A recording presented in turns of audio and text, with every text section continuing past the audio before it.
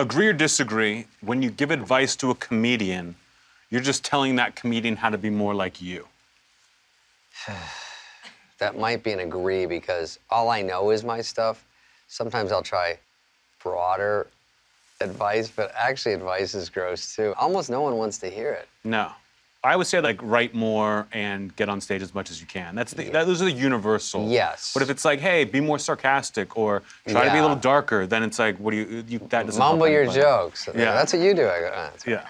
But I will say sometimes, even on a direct message on Instagram, how do I be a stand-up?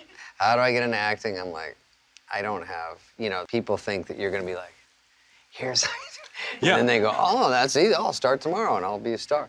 But no one really knows. Everyone's coming in it from the weirdest angles. Yeah, I think there are a million different paths. And if you tell someone even just what your path was, you're shutting off all those other paths for them. Right, because then they might like, oh, I have to move to LA and get my car stolen? Oh, okay. Yeah, exactly.